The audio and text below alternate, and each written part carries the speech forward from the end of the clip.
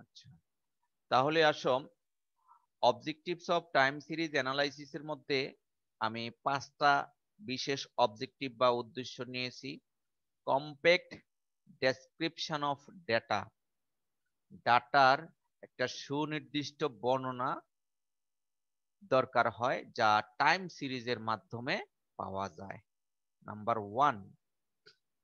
Number 2, interpretation, অর্থাৎ discuss করা, analyse করা, হ্যাঁ, ডাটাকে বিভিন্নভাবে ক্লাসিফাই করে বিভিন্ন প্যারামিটারস দিয়ে এটা অ্যানালাইসিস করা। নাম্বার 3, ফরকাস্টিং, মানে ভবিষ্যৎবাণী করা। এটা এই ভবিষ্যৎবাণী আর ওই জাদু টোনা যে ওই যারা গণক, সেটা কিন্তু এক জিনিস না। গণকরা ভবিষ্যৎবাণী করে না? জি হ্যাঁ, স্যার। গণকের ভবিষ্যৎবাণী আর এখানকার ফরকাস্টিং এক না। গণক ভবিষ্যৎবাণী করে তার একটা বিশেষ ব্যবস্থা দিয়ে, সেটা কি ব্যবস্থা আমার জানা নাই, সেটা হতেও পারে নাও হইতে পারে, সেটা অন্য হিসাব। কিন্তু ফরকাস্টিং হলো একটা স্ট্যাটিস্টিক্যাল ডেটা অ্যানালাইসিস। এই ডেটা অ্যানালাইসিসের ফরকাস্টিংটা প্রায় কাছাকাছি হবে, এটা অলওয়েজ। কারণ এই ডেটাটা প্রিভিয়াস ডাটা সাপোর্ট করে তৈরি করা হয়েছে।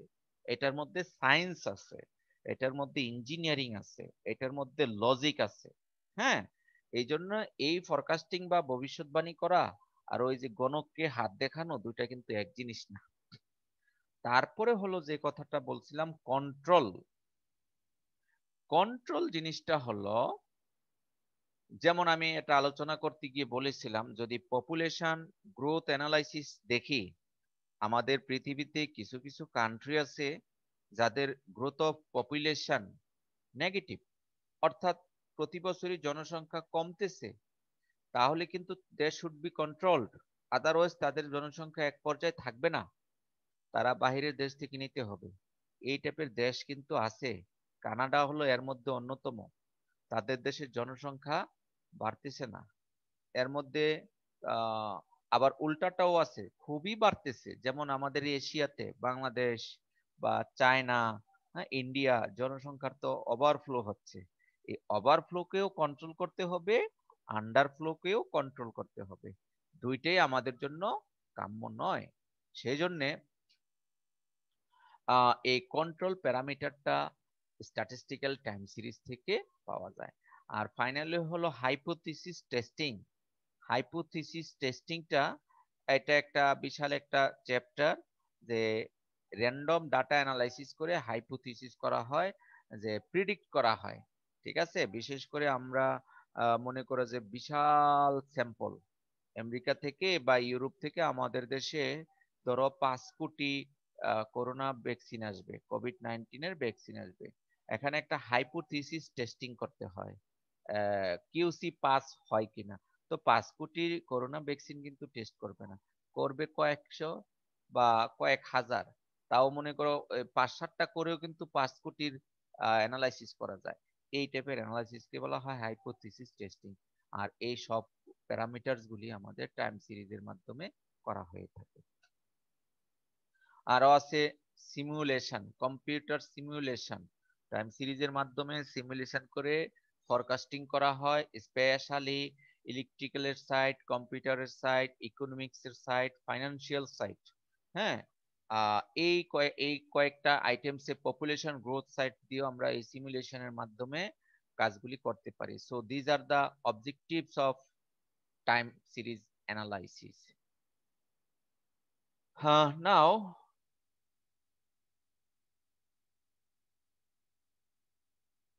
time series forecasting in performed is performed in a variety of applications. এখানে এই স্লাইডে আমি কয়েকটা অ্যাপ্লিকেশনস, টাইম সিরিজের অ্যাপ্লিকেশনস গুলি কোথায় কোথায়, এই অ্যাপ্লিকেশনস এর কয়েকটা ক্রাইটেরিয়া নিয়ে এসেছি। বিশেষ করে অ্যাপ্লিকেশনস এর ক্রাইটেরিয়া গুলির মধ্যে আছে আমাদের ওয়েদার ফরকাস্টিং, খুবই রিলেটিভ, আর্থকোয়াক প্রিডিকশন, এখানে কিন্তু এটা প্রেডিকশন বলা হচ্ছে, ফরকাস্ট বলা হচ্ছে না, কিন্তু দুইটা দুই জিনিস। প্রিডিক্ট করা, একেবারে ডিরেক্টলি আন্দাজ করা, অনুমান করা, এটা টাইম সিরিজ অ্যানালাইসিস দিয়ে করা হয়, হতেও পারে নাও হতে পারে। অ্যাস্ট্রোনমি, স্ট্যাটিস্টিক্স, ম্যাথমেটিক্যাল ফাইন্যান্স, ইকোনোমেট্রিক্স, হ্যাঁ, প্যাটার্ন রিকগনিশন, সিগন্যাল প্রসেসিং। আমরা এতক্ষণ বিভিন্ন সাইটগুলি নিয়ে আলোচনা করছি। এখন এই যে সিগন্যাল প্রসেসিং, এটা কিন্তু ইলেকট্রিক্যালের, কন্ট্রোল ইঞ্জিনিয়ারিং ইঞ্জিনিয়ারিং এর, মেশিন লার্নিং ইঞ্জিনিয়ারিং এর, artificial neural neural networks engineering, support vector machines engineering, fuzzy logic engineering, Gaussian processes engineering, hidden Markov models, এটা এটাও ইঞ্জিনিয়ারিং, আমার এটা নলেজে নাই। যাই হোক, এখানে অ্যাপ্লিকেশনস এর জন্য আমি কয়েকটা সাইট কনসিডার করেছি। সবগুলি সাইটে এই টাইম সিরিজ অ্যানালাইসিস কাজে লাগে।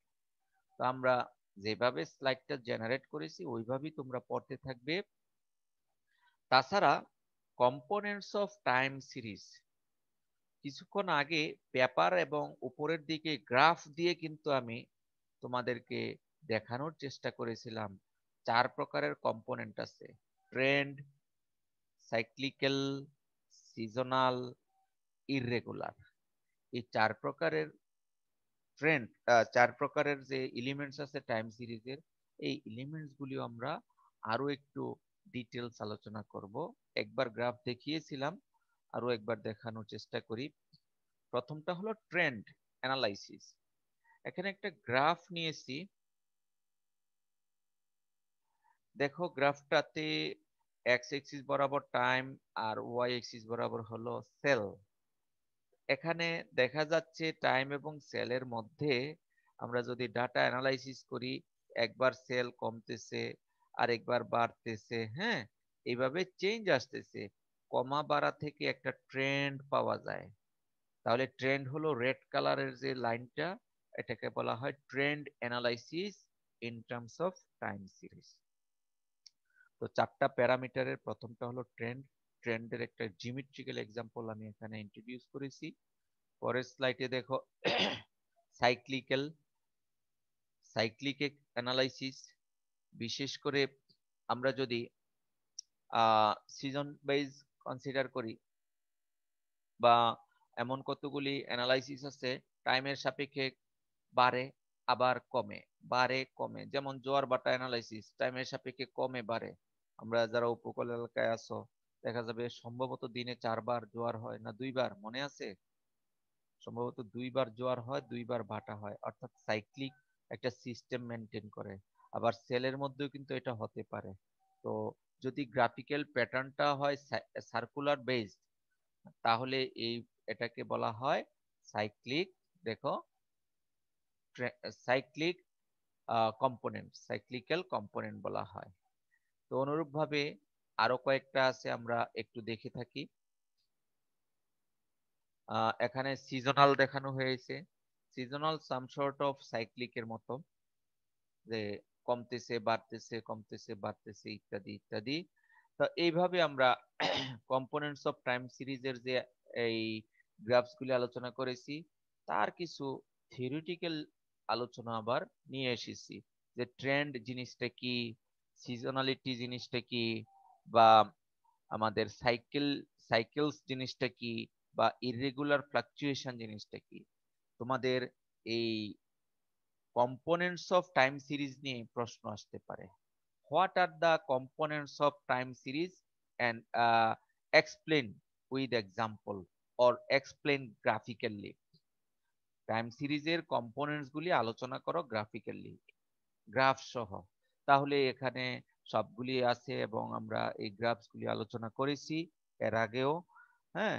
তাহলে ইররেগুলার ফ্লাকচুয়েশনটা দেখো, সাইকেলটা তো বুঝতে পারলাম। ইররেগুলার ফ্লাকচুয়েশনটা হলো যে these are variations that occur due to sudden causes। কোন একটা বিশেষ অনিশ্চিত ঘটনার ক্ষেত্রে এটা হয়, যেমন আনপ্রেডিক্টেবল, এই কজগুলি হবে আনপ্রেডিক্টেবল। উদাহরণ যদি দেই, প্র্যাকটিক্যাল উদাহরণ, এই যে কিছুদিন 2-3 মাস বাংলাদেশ বা পৃথিবীতে একেবারেই লকডাউন ছিল, মার্কেটগুলির প্রোডাকশন একেবারেই জিরো, মার্কেটগুলি বন্ধ, এই যে সেলের ফ্লাকচুয়েশন এটা একেবারে জিরো হয়ে গেল না, এটা পক্ষে বলা হয় আনপ্রেডিক্টেবল ফ্লাকচুয়েশন বা ইররেগুলার ফ্লাকচুয়েশন। যেমন এখানে আমি আরো ইন্ট্রোডিউস করেছি যে rise in prices of flood due to war, flood, earthquake, farmers striking, etc. etc. অর্থাৎ দ্রব্যের মূল্য ঊর্ধ্বগতি বা খাবারের মূল্য বৃদ্ধি পায়।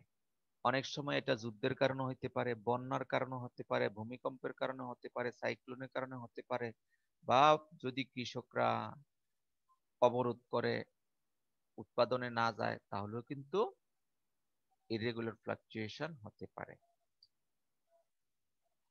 তো এতক্ষণ আমরা টাইম সিরিজ রিলেটেড কিছু থিওরিটিক্যাল আলোচনা করেছি, সর্বশেষ আলোচনা করেছি কম্পোনেন্টস অফ টাইম সিরিজ।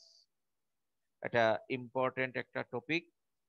তাছাড়া আমরা আলোচনা করেছি কম্পোনেন্টস এর আগে তার কিছু জিওমেট্রিক্যাল কম্পোনেন্টস অ্যানালাইসিস, তারপরে আমরা আলোচনা করেছি অ্যাপ্লিকেশনস এবং অবজেক্টিভস, টাইম সিরিজের অ্যাপ্লিকেশনস এবং অবজেক্টিভস আলোচনা করেছি।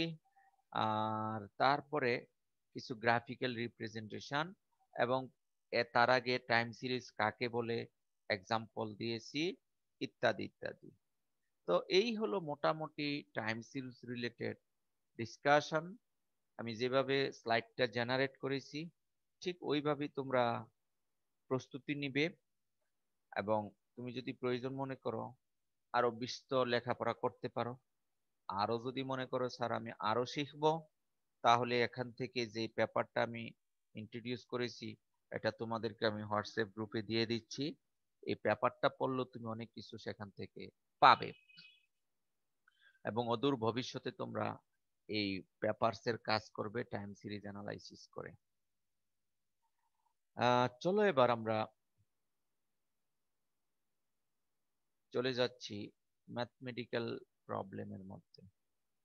আমি সম্ভবত দুটি অঙ্ক নিয়েছি টাইম সিরিজ অ্যানালাইসিসের, এই দুটি অঙ্ক এখন আমরা আলোচনা করব। এখানে আর তেমন কোনো হোমওয়ার্ক দেইনি, হ্যাঁ। যে প্রবলেমস গুলি নিয়েছি সেই প্রবলেমস গুলি যদি তোমরা ঠিকঠাক মতো করো, আশা করা যায় টাইম সিরিজ থেকে তোমরা কিছু উপকৃত হবে। তোমরা কি স্লাইড দেখতে পাচ্ছ? জি। আমি প্রথমে তোমাদেরকে হোয়াটসঅ্যাপে পেপারটা আপলোড করে দিচ্ছি, যে পেপারটা টাইম সিরিজ এর কম্পোনেন্টস গুলি সাপোর্ট করে এবং টাইম সিরিজ অ্যানালাইসিস করে তারা একটা ইলেকট্রিসিটির কনজাম্পশন অ্যানালাইসিস করেছে। এই পেপারটা তোমাদেরকে আমি হোয়াটসঅ্যাপ গ্রুপে দিয়ে দিলাম। আচ্ছা, চলো এবার একটি প্রশ্ন। অঙ্কগুলি কিন্তু কঠিন না, এটা আমরা করেছি গত ক্লাসেও, রিগ্রেশন করাতে গিয়ে এই টাইপের অঙ্ক আমরা করেছি। ফার্স্ট প্রবলেম, ফিট আ স্ট্রেট লাইন ট্রেন্ড। তার মানে কি, যে চারটা প্যারামিটার ছিল, চারটা প্যারামিটার থেকে আমি শুধুমাত্র একটা প্যারামিটার নিয়ে কিন্তু আলোচনা করতেছি। স্ট্রেট লাইন ট্রেন্ড বের করব, অর্থাৎ ট্রেন্ড বের করব। এই ট্রেন্ড হলো আমাদের টাইম সিরিজ অ্যানালাইসিস এর যে কম্পোনেন্টস আছে, কম্পোনেন্টস এর প্রথম কম্পোনেন্ট হলো ট্রেন্ড। আমরা শুধুমাত্র একটা কাজই করব, আর যারা রিসার্চ করবে তারা আরো সবগুলি করতে হবে, চারটা দেখাতে হবে তোমাদের। যাই হোক, এবার আসো কিভাবে করতে বলা হচ্ছে। ইউজ করবে using the method of list square. এই লিস্ট স্কোয়ার মেথড আমি যদিও আলোচনা করিনি, কিন্তু মেথডের অঙ্ক গত ক্লাসে করিয়েছিলাম। আমরা একটা লিনিয়ার ইকুয়েশন নিয়েছিলাম, লিনিয়ার ইকুয়েশনকে সামেশন করেছি, আবার এক্স দ্বারা মাল্টিপ্লাই করেছিলাম, তারপরে সামেশন নিয়ে যে ক্যালকুলেশন সিস্টেমটা, এই সিস্টেমটার নামই ছিল লিস্ট স্কোয়ার মেথড। তখন বলিনি, আজকে বললাম, এবং এটা আবারও আলোচনা করব। আর লিস্ট স্কোয়ার মেথডের আমাদের যে স্ট্রেট লাইন ট্রেন্ড বের করার জন্য বলা হচ্ছে যে 1978 as a year of origin, অর্থাৎ কোনো একটা ইয়ারকে আমাদের অরিজিন হিসেবে ট্রিট করতে হবে।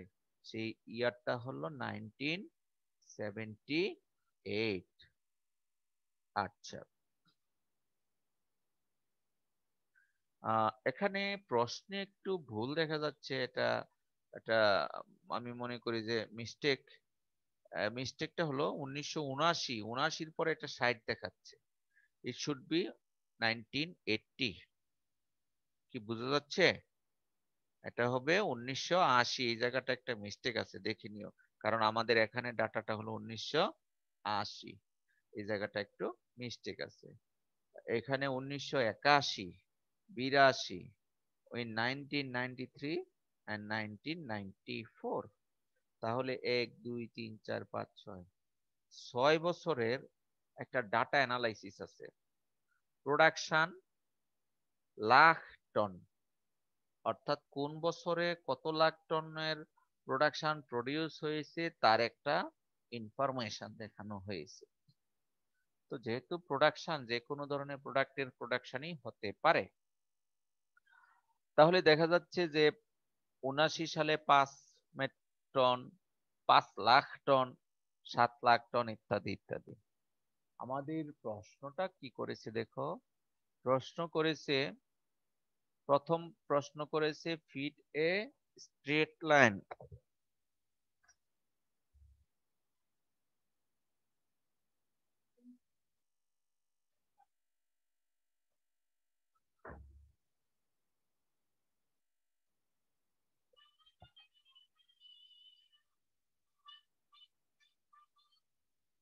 আচ্ছা, sorry.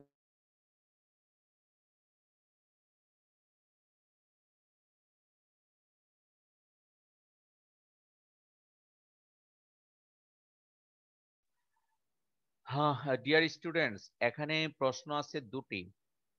First question is fit A straight line trend. Straight line trend বের করতে হলে আমরা কাজ করব। আর দ্বিতীয় কোশ্চেন হলো অলসো অবটেন দা ট্রেন্ড ভ্যালুস, অর্থাৎ ট্রেন্ড ভ্যালুস গুলি বের করো। আর বেজ বলা হচ্ছে 1978 কে বেজ বা অরিজিন ধরার জন্য। এই প্রবলেমটা সলভ করতে হলে আমাদের যে কাজ করতে হবে, একটা টেবিল করতে হবে। আর এই টাইপের কাজ আমরা আগেও করেছি। ইয়ার্স গুলিকে আমরা প্রথমে লিখেছি, এবং নাম্বার অফ ইয়ার 6 বছর, ডাটা আছে 6 বছরের 6। আর প্রোডাকশনকে ওয়াই দ্বারা জেনারেট করা হয়েছে। আর প্রশ্নে বলা হয়েছে 1978 হলো বেস। হ্যাঁ, 1978 কে আমরা ক্যাপিটাল এক্স দ্বারা ডিনোট করেছি। তাহলে মূলত ওই সালের সংখ্যাটাকে, তাহলে 79 হবে এক, 1 বছর। আর 78 হলো এক্স দ্বারা, বছরকে এক্স দ্বারা ডিনোট করা হয়েছে। তাহলে 1 বছর পরে 79 সালে 1 বছর, 80 সালে 2 বছর, এইভাবে। এই এখানে ডাটাগত কিছু মিস্টেক আছে, তোমরা আশা করি এগুলি ঠিক করে নিবে। আসলে টাইপিং অনেক মিস্টেক হয়ে যায়। এটা 1980 হবে না, এটা হবে 84। ঠিক আছে, 79, 80, 81, 82, 83, 84, একটু মিস্টেক হয়েছে। এই করেসপন্ডিং ওয়াই ভ্যালুগুলি বসিয়ে দিলাম। আর এক্স ভ্যালু ধরেছি আমরা ইয়ার গুলিকে। সেই ক্ষেত্রে যেহেতু 78 হলো স্টার্টিং 0, 79-কে 1, 80-কে 2, এভাবে 6 পর্যন্ত কাউন্ট করেছি। আর এই সবগুলি যোগ করে আমরা সামেশন অফ এক্স পেয়েছি 21। আর in the mean time summation of Y হলো 60। আমাদের এক্স ওয়াই একটি টার্ম লাগবে, সামেশন অফ এক্স ওয়াই পেয়েছি তো সামেশন অফ এক্স স্কোয়ার বের করতে হবে, তাই সামেশন অফ এক্স স্কোয়ার পেয়েছি 91। এই টাইপের কাজগুলি তোমরা খুবই সহজে করতে পারবে। করার পরে আমাদের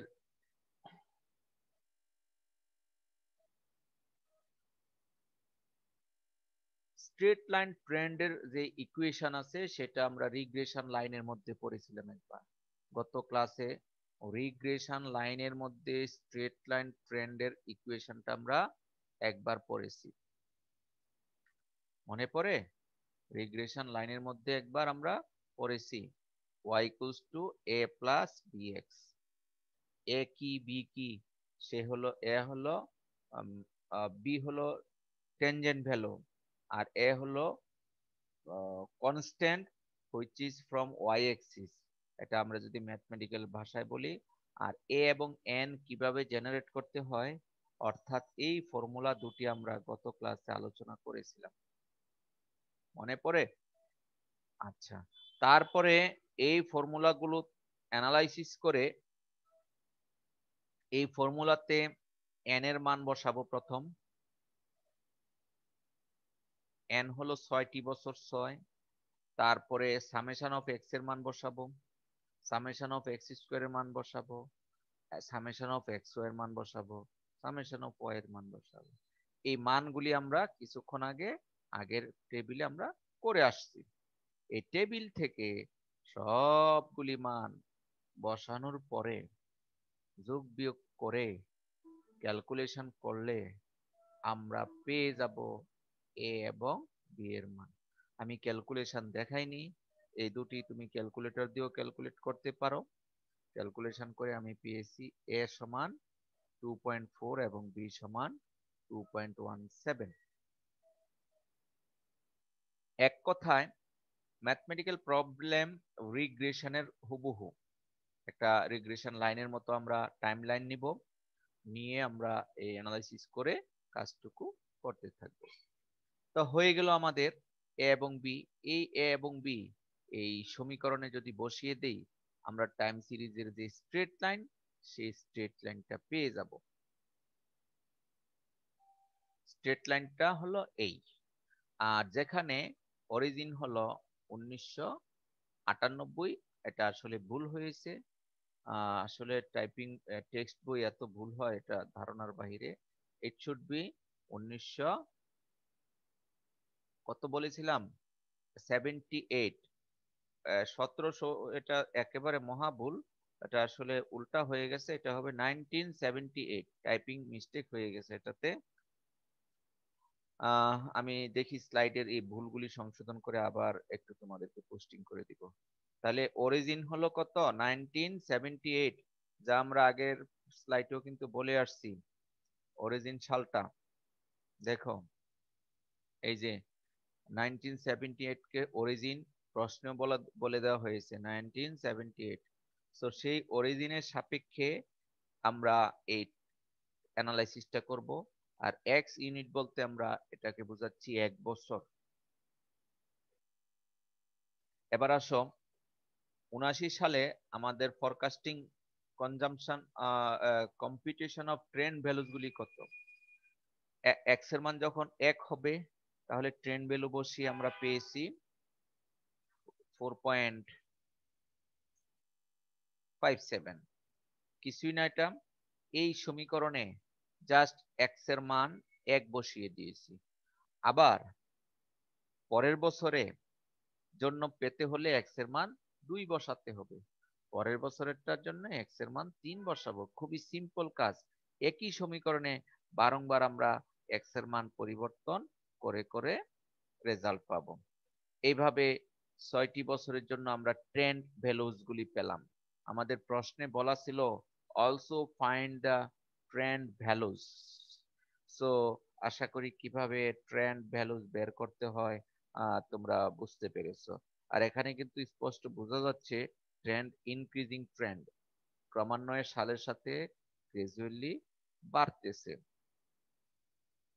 সর্বশেষ প্রশ্ন, এটা ওইখানেই শেষ হয়ে গেল। এই প্রশ্নটা আগের প্রশ্নের মতোই, একটু ডিফারেন্স আছে, ডিফারেন্সটা আমি বলে দিব শুধু।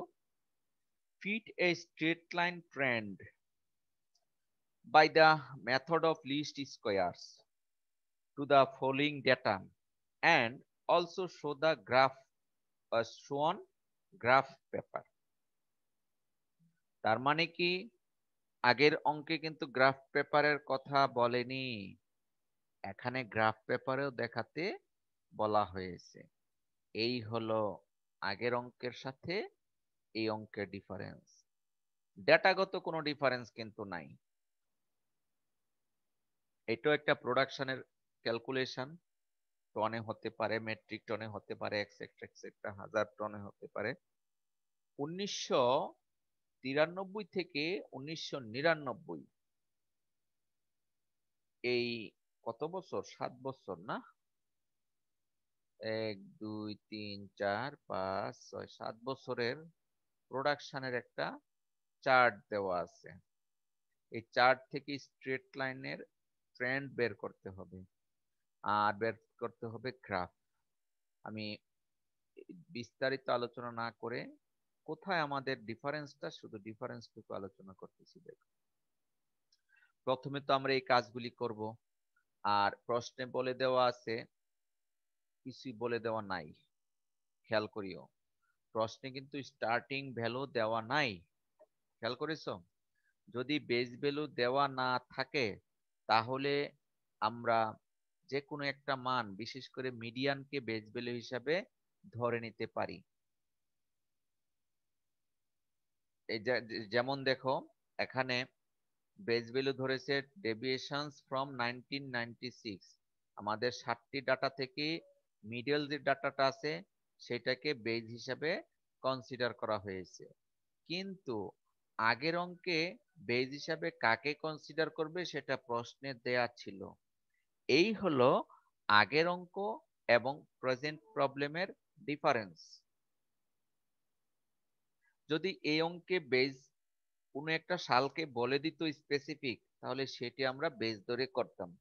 যেহেতু বলে দেওয়া হয়নি, তাই আমরা মিডিয়ান মধ্যম মানটাকে আমরা বেস ভ্যালু হিসাবে কনসিডার করব। এটা হলো নিয়ম।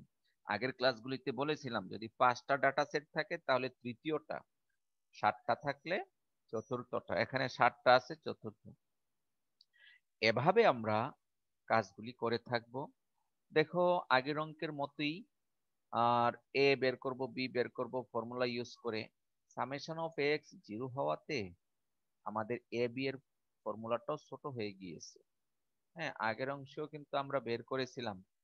আগের অংশ যেভাবে বের করেছি ঠিক এইভাবেও করতে পারো, আর পরের অংশে আমরা এখানে দেখিয়েছি যে ফর্মুলা দিয়েও করা যায়। আমরা গত ক্লাসে এ বি বের করার ফর্মুলা দেখিয়েছিলাম, মনে পড়ে? দুটি অঙ্ক আমি দুইভাবে দেখানোর চেষ্টা করেছি। সো এ বি এর মান বসিয়ে ফাইনালি আমরা পেয়ে যাব আমাদের টাইম সিরিজের যে লাইন আছে সেই স্ট্রেট লাইনটুকু আমরা পেয়ে গেলাম। এই স্ট্রেট লাইন থেকে আমরা যে কাজটুকু করব, আমাদের কিন্তু প্রশ্নে বলা হচ্ছে প্রথমত আমরা ট্রেন্ড ভ্যালুস গুলি বের করব। ট্রেন্ড ভ্যালুস গুলি 1996 কে যে এক্স এর মান 0 ধরে ক্যালকুলেশন করে আমরা ট্রেন্ড ভ্যালু গুলি বের করেছি। আগের মতোই ট্রেন্ড ভ্যালুস গুলি পেয়েছি, দেখা যাচ্ছে যে 84, 86, 88, হ্যাঁ মোটামুটি 2 ডিফারেন্সে চেঞ্জ আসছে। These are known as trend values. Finally এই প্রশ্নে কিন্তু বলা হয়েছে অলসো স্কেচ দ্য গ্রাফ। এখন গ্রাফ কিভাবে ড্রয়িং করা হয় সেটা দেখো। প্রথমত ড্রয়িং এর জন্য আমাদের যে ডাটা সেট দেয়া ছিল সে কত সাল থেকে, 1993 থেকে। আমরা যদি দেখি 1993 সাল থেকে 1999 সাল, এই 7 বছরের। অতএব এক্স ডাইমেনশন বরাবর আমরা এই যে ধরো এটা 93, গ্রাফটা একটু বুঝতে হবে তোমাদের, এবং পরীক্ষায় গ্রাফ সহ অঙ্কই আসবে, মনে রাখিও। এই হলো 1993। যেহেতু 93 আমরা এর আগের বছর পর্যন্ত প্রেডিকশনের জন্য জাস্ট নিয়ে নিলাম, দিস ইজ 94, 95, 96, 97, 98, 99, 2000 আমরা এখানে মনে করে ধরে নিতে পারো, নো প্রবলেম। তাহলে 93 এর জন্য করেসপন্ডিং যে ভ্যালুটা ছিল সেই ভ্যালুটা হলো বসালাম মনে করো গ্রাফ পেপারে, এইটা 94 এরটা বসালাম। এটা কোথায় থেকে পাবো? From chart. চার্ট থেকে আমরা এই মানগুলি পর্যায়ক্রমে বসাবো। এটা বলা হয় অ্যাকচুয়াল ডেটা। এতক্ষণ যে বসিয়েছি, এই বসিয়ে আমরা যে কাজটুকু করেছি সেটা হলো অ্যাকচুয়াল ডাটা অ্যানালাইসিস করে কাজটুকু করেছি। এবার আসো, এতক্ষণ তো দেখালাম যে অ্যাকচুয়াল ডাটাটা কিভাবে সাবমিট করতে হয়। যে এখানে একটি ডাটা, এখানে একটি ডাটা, এই এখানে, এই এই এই এই এই ডাটাগুলির পাথগুলি ক্রনোলজিক্যালি আমরা যোগ করে দিব, এবং এই রেখাটাকে অজীব রেখা বলে, আমরা এর আগেও বলেছিলাম একেবারে সেমিস্টারের শুরুতে। তাহলে এটাকে বলা হয় অ্যাকচুয়াল ডাটা গ্রাফ। তারপরে 1993 এর জন্য আমরা একটা ট্রেন্ড ভ্যালু পেয়েছি, মনে আছে? 1973 এর জন্য, সরি 1993 এর জন্য একটি ট্রেন্ড ভ্যালু পেয়েছি। কারো কি মনে পড়ে? মনে পড়ে না? এই যে দেখো, 73 এর জন্য ট্রেন্ড ভ্যালু হলো 84। এভাবে 1993, 84, 1994, 86, এই ট্রেন্ড ভ্যালুস গুলি এখন আমরা গ্রাফে বসাবো। তাহলে কিভাবে বসাবো ট্রেন্ড ভ্যালু গুলি? দেখে নাও। আমি কালার চেঞ্জ করে দেখাচ্ছি। মনে করো এই 1993 এর জন্য ট্রেন্ড ভ্যালুটা হলো এই অংশটুকু। 94 এর জন্য ট্রেন্ড ভ্যালু 2 বেড়েছে, তারপরেও একইভাবে 2 বেড়েছে। আমার গ্রাফটা না ভালো স্ন্যাপশট নিতে পারেনি, যার ফলে গ্রাফটা কিন্তু ভালো দেখাচ্ছে না। আর এই জন্য আমি গ্রাফটা বিভিন্ন ভাবে আঁকার চেষ্টা করতেছি। হ্যাঁ, এই মানগুলি দেখানো হয়েছে। These are the trend values. এই ট্রেন্ড ভ্যালুজ গুলি দিয়ে যে রেখাটা অতিক্রম করে তাকে ট্রেন্ড লাইন বলা হয়। আমরা এই ট্রেন্ড ভ্যালু দিয়ে যে রেখাটা আমরা ড্রয়িং করেছি, এই রেখাটাকে বলা হচ্ছে ট্রেন্ড লাইন। এই যে লাইনটা আছে, এই লাইনটাকে বলা হয় ট্রেন্ড লাইন।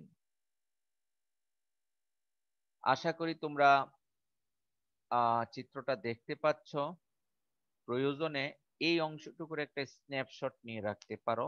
অলরেডি আমাদের রেকর্ডিং কি হচ্ছে? ইয়েস। তাহলে আমরা এখান থেকে কি কি শিখলাম? এখান থেকে শিখলাম কিভাবে how to input the actual data এবং how to draw the graph, এটা শিখলাম। এটা আমরা দেখালাম রেড কালার দিয়ে, রাইট? তারপরে হলো ট্রেন্ড ভ্যালুস গুলি দিয়ে আমরা কিভাবে মান বসাতে পারি, এটা অবশ্যই গ্রাফ পেপারে করবে। তারপরে জয়েন জয়েন করে দিয়েছি, এখানে জয়েন করে দিলে আমরা যে ট্রেন্ড লাইনটা পেয়ে যাব।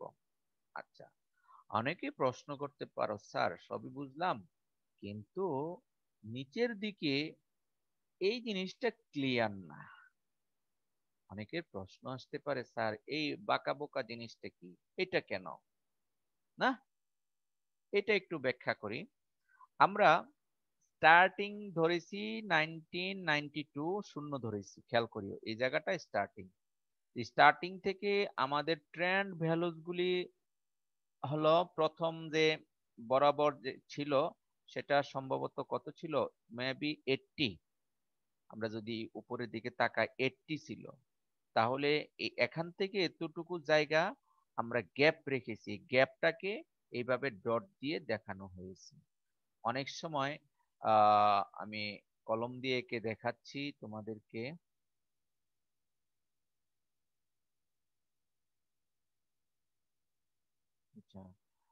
অনেক সময় কলম, সরি একটু রেড কালার দিয়ে দেখাচ্ছি। অনেক সময় এইভাবে মনে করো ওয়াই এক্সিস ড্রয়িং করে, হ্যাঁ, করলো, তারপরে এক্স এক্সিস ড্রয়িং করে। তা এখন এটা বোঝাতে গিয়ে যে কাজটা করা হয়, যে মাঝে কয়েকটা ডট লাইন বা এই জায়গাটা গ্যাপ দিয়ে দেওয়া হয়, অর্থাৎ কেটে দেওয়া হয়। মনে করো যে এই কয়েকটা জিনিস এভাবে কেটে দেওয়া হয়। কেটে দিলে বোঝা যাবে যে না, পয়েন্টিং সিস্টেমটা আমরা কিভাবে কনসিডার করবে, এটা মোটামুটি বোঝা যাবে।